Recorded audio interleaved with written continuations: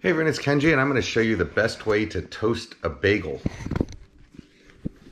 So, my friend sent me these bagels from New York. I'm originally from New York, so I have strong feelings on bagels. These are H&H. I wouldn't say I am, you know, a lot of people look at, see what I write about bagels and say that maybe I'm overly passionate about them. I wouldn't say I'm that passionate about them, but I'm also not dispassionate about them. So I got a whole bagel, I dipped it in water. Now I'm gonna toast it whole, and that's the trick. I'm gonna go for about 6 minutes here. That's the trick, toasting them whole. You see, bagels, when they're fresh out of the oven, at a bakery, you know, and growing up in New York, you know, having a bagel shop that baked bagels fresh to order was not an uncommon thing. It isn't uncommon in a lot of other parts of the country. But I grew up going to Columbia Bagels, which was on like 110th and Broadway up near where I lived. That's no longer around, but there's still plenty of fresh bagel shops in New York. So when a bagel is fresh out of the oven, you know, like less than, say, 2 hours out of the oven, it has this quality where it's has a very sort of thin, crispy shell on the outside, sort of like eggshell thin, and a chewy, dense but moist interior. And any longer than that out of the oven, and it kind of loses that quality. It doesn't have that contrast anymore. And that's a contrast that's really difficult to capture. So what a lot of people end up doing is they'll split their bagel in half. And then they'll toast it. And you know, when I was growing up, bagel shops did not even have toasters in them. The idea of toasting a bagel after it was split was completely foreign to me. I think I first saw that when I moved to Boston, when I was a teenager, for college. The idea of toasting a bagel was foreign to me because, and you know, I sort of get it because unless you're getting your bagels fresh, you know, a stale bagel is not very good to eat.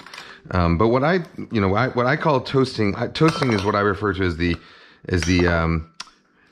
bagel equalizer, because what it does is it takes even a mediocre bagel, the greatest bagel in the world and the most mediocre bagel, end up being kind of similar once you toast them, because, you know, a great bagel has that contrast between the outside and the inside, the crispiness and the chewiness, whereas a toasted bagel is just kind of chewy all over.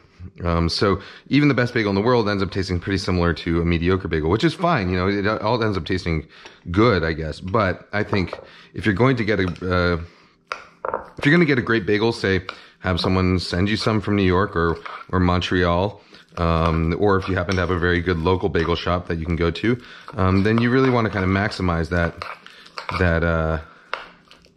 contrast. So what toasting it whole like this does is that's what it gets you. It re-crisps the outside, re-tenderizes the inside, and it gets you that, you know, not exactly the same as freshly baked, but it gets you like 90% of the way there. And the dipping it in water thing, I learned that from my buddy Dan Pashman at the Sporkful. What that does is that it makes sure that your bagel doesn't get too dry on the outside before it heats through in the middle. So the water kind of mitigates the formation of a really hard, thick, kind of crusty crust on the outside. So you end up with that kind of eggshell thin crispiness. The other bagel trick is, if you like scallion cream cheese, which I do, mix your scallions in fresh. Don't buy the stuff that has the scallions or chives already mixed in, because those are either dry and reconstituted and not very flavorful, or they've turned brown. You really want fresh scallions. You can make scallion cream cheese a day or two ahead and it still tastes great. In fact, it starts to taste a little bit better, I think, as the scallion flavor kind of permeates, but at the very least, make it fresh. All right, are we almost done, bagel? All right, we got 3 minutes, so I am going to now do a time lapse of this, the little camera facing the oven, so I can show you what the end result is. All right, you guys ready?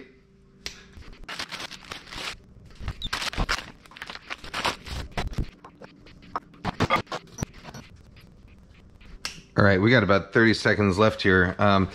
This, by the way, this technique, it reminds me of when I was at Serious Eats and we did a bagel taste test of all the best bagels in New York. And the big issue that we ran into was that it was almost impossible to fairly taste bagels side by side, because by the time someone picked up a bagel and brought it back to the Serious Eats office for tasting, which took about 30 minutes, the difference in quality from the time it was fresh out of the oven till the time it was back at the office made it really impossible to judge how good the bagel was going to be right at the spot, right at the shop, right when you got it.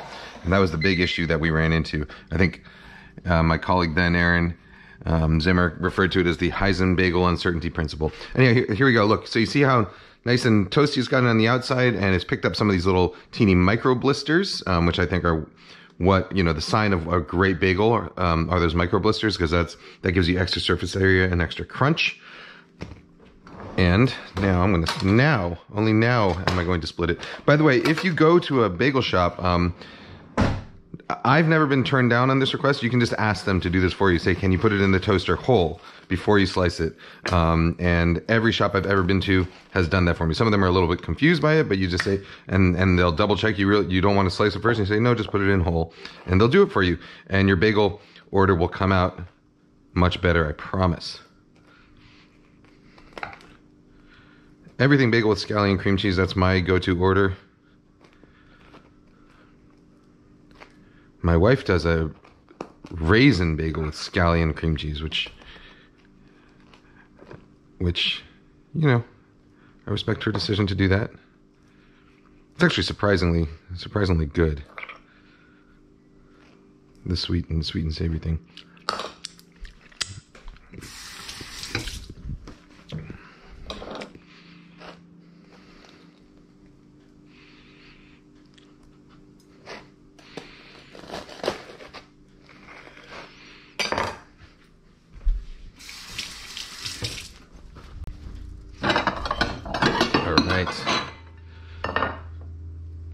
This is an H&H bagel, by the way. I think my friend sent them to me via Goldbelly, which is an online food delivery shipping thing. H&H are great. All right, a perfectly properly toasted everything bagel with freshly mixed scallion cream cheese. It's hard to beat that.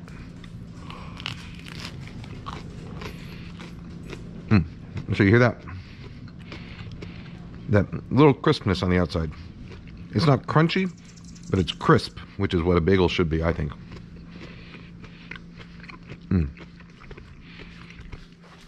Yeah, you guys want a teeny bit of crispy bagel? Here you go, sit.